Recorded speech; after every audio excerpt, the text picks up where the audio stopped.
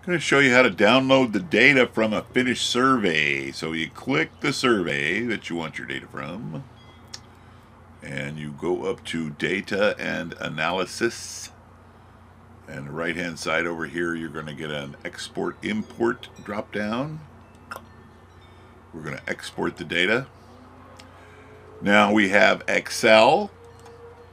If you go Excel, make sure you click the numeric values here. You'll get it all in an Excel sheet. Let's do them both. What the heck? We'll do that. And close. And I suggest you do them both. Excel is a lot easier to use, but it's different formatted than SPSS. And then go ahead and do it for SPSS. You can get an SPSS download. Nothing to click here. Download them both.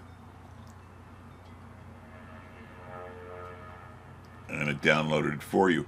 Very important, when you go to open it, they're both zip files, so when you click it, make sure you extract it, right? You want to extract it. Sometimes it won't open if it's extracted, okay.